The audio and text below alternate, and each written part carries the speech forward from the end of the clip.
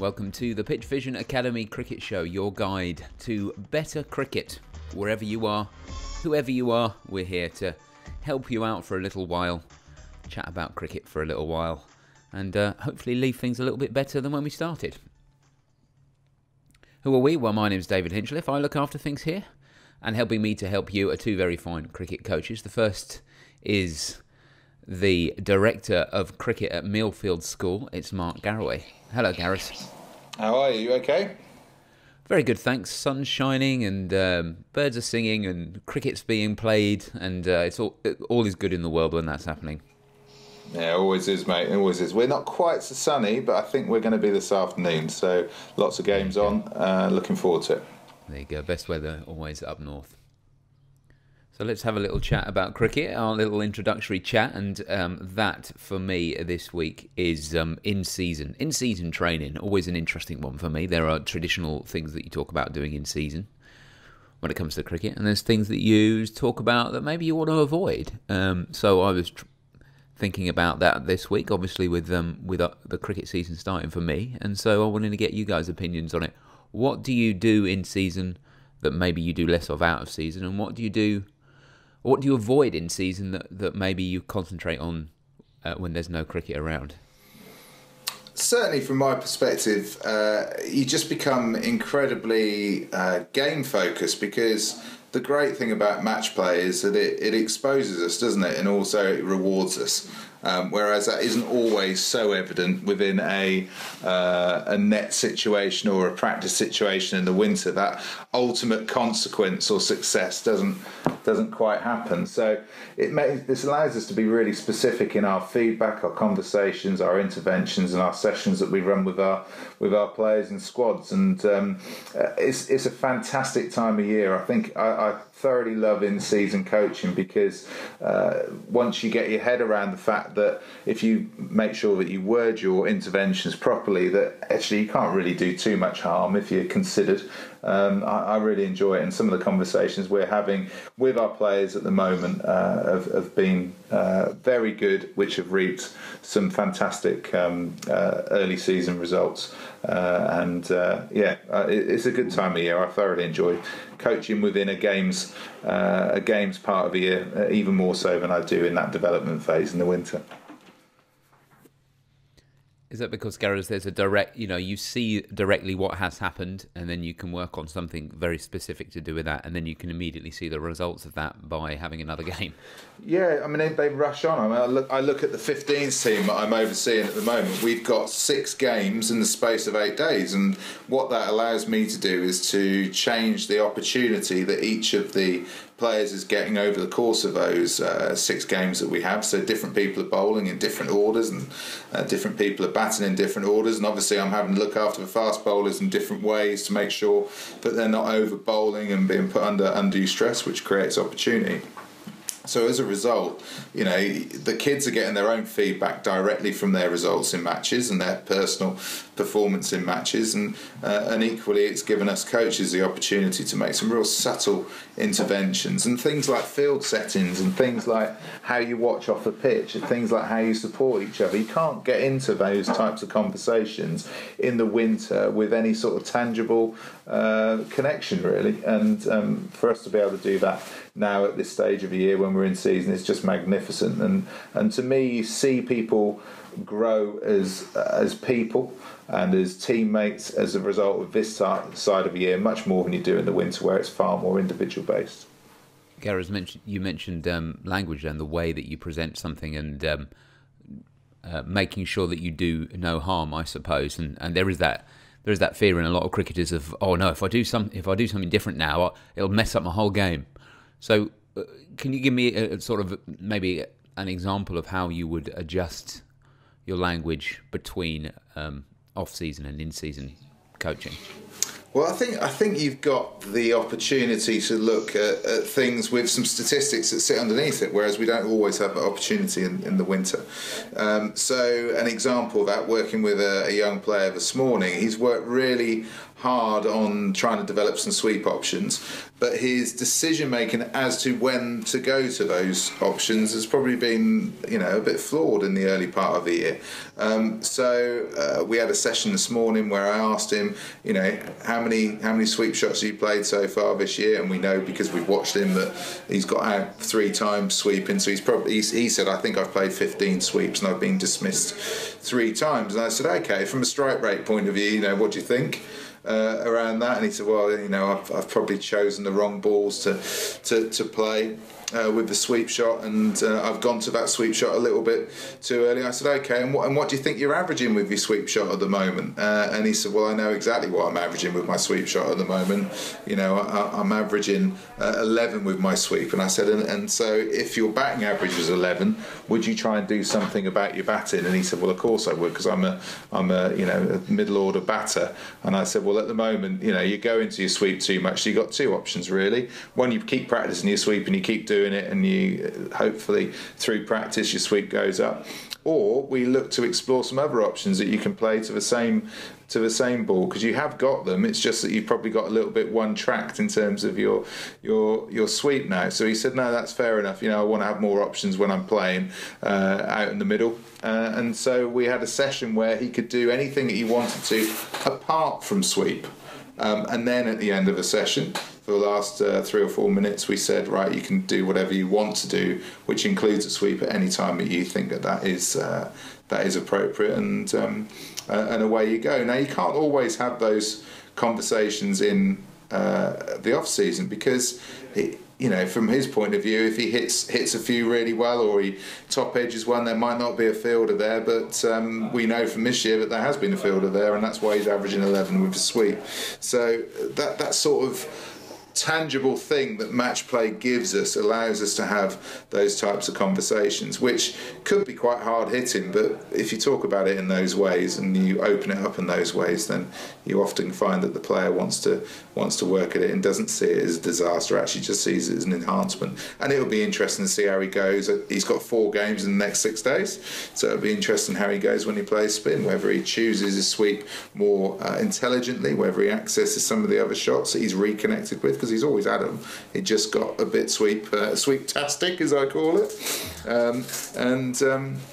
It'll be fascinating to see how he goes over the next little bit. But without competition, you can't have that type of conversation, I don't think, or at least it's more difficult for the player to connect to.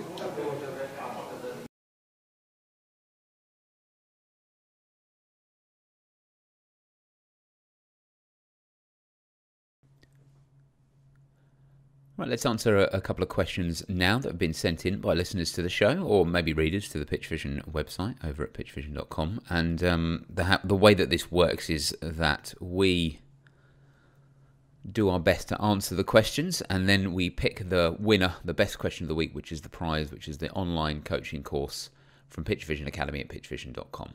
And for future shows, you can send in your question to us by emailing coach@pitchvision.com.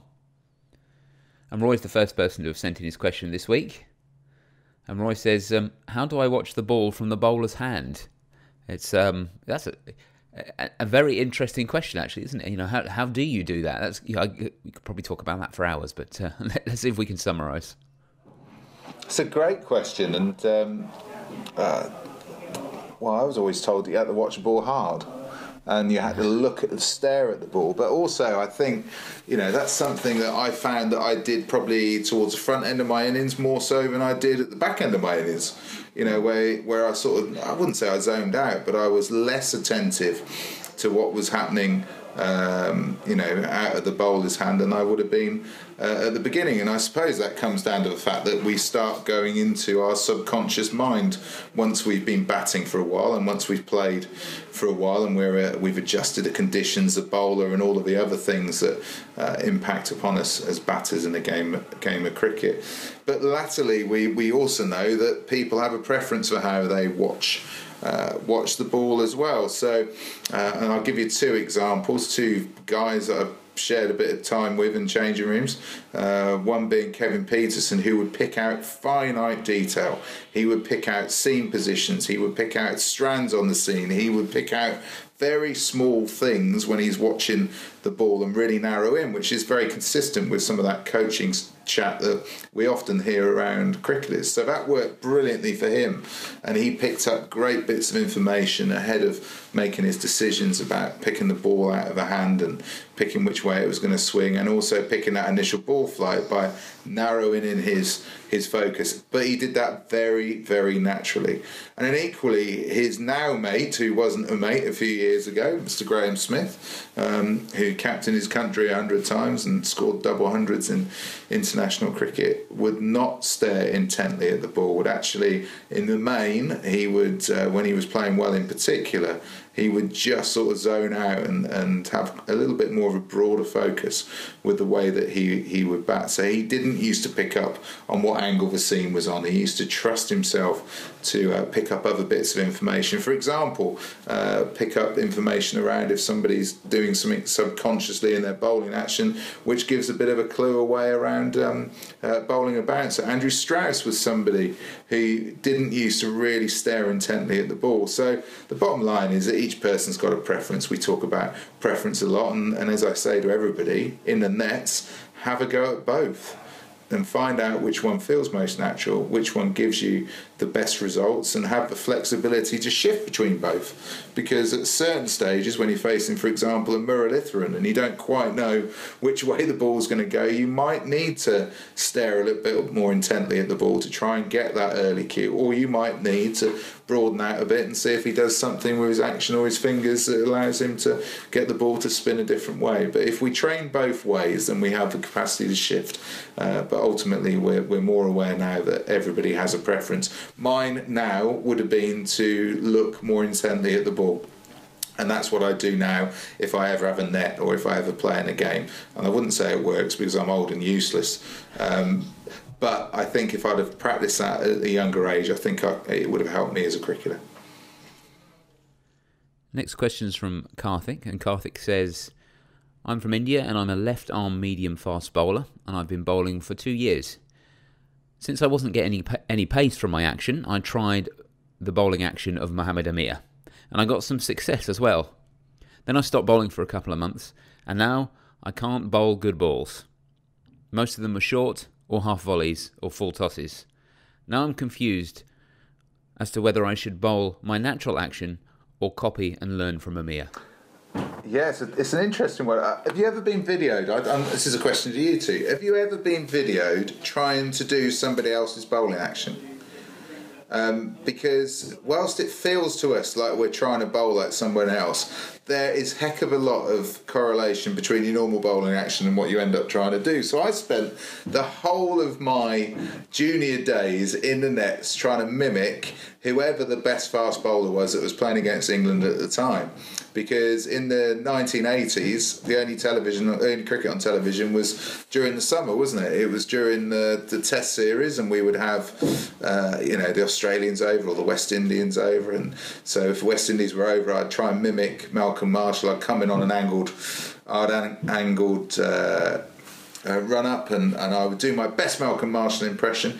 But I should imagine, knowing now when I try and do it, that it would look pretty similar to what I do, just on a different, slightly more angled run up.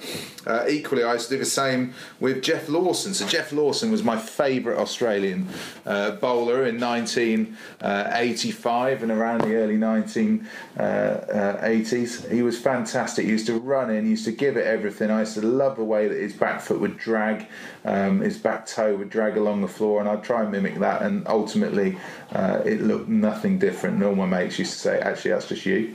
Off a slightly different, longer run up with a bit more angle.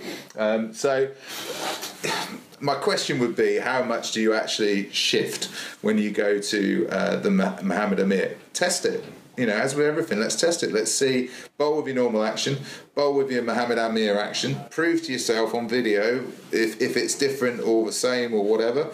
Only that will tell you. If there is no correlation with Muhammad Amir, as you see it on the screen, then ultimately you've got to put that sort of distraction, because that's what it is. Which one do I go to behind you? If there is something in there and you enjoy the Amir one, then stick with it. But to me, every time I do this, and we do lots of tests here, around. Sorry, what are you after, Tommy? Balls. Those guys warm-up balls. For warm-up balls? Yeah. Sorry, they're in the cricket bag. Everything's in the cricket bag, waiting for them to do something with it. Is that there's your bowling action is your bowling action as a general rule, and even when we say to people we want you to lower your bowling action and try and bowl like Malinga, their arm drops about 2 degrees as opposed to around the corner like we see Malinga doing. So I'd lose that distraction straight away, but you have to prove that to yourself by watching it on video and working that out for yourself.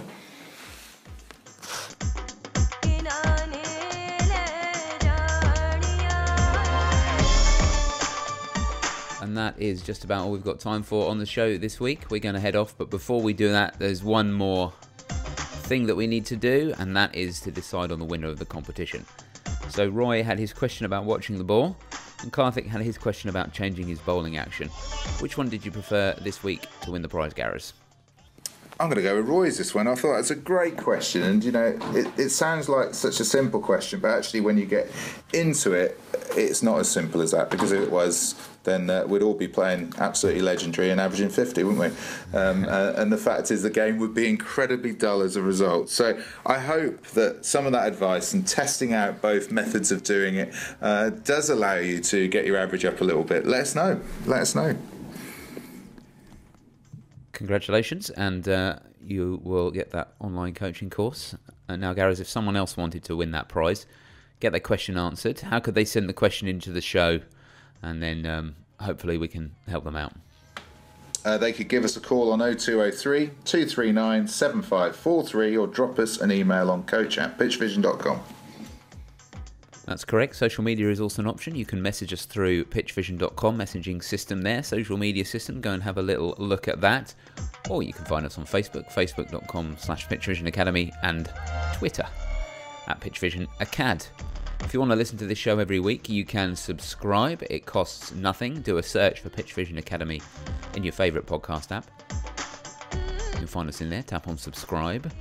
And if you want to stream the show from the web or download old shows, look at old show notes, or just catch up on the general cricket coaching chat that's going on, head over to pitchvision.com/academy and click on the podcast link for all the details on how to do any of that. That's all for this week. We hope you listen next week, but until then, have a good week. Cheers, Gareth. Cheers, fellas.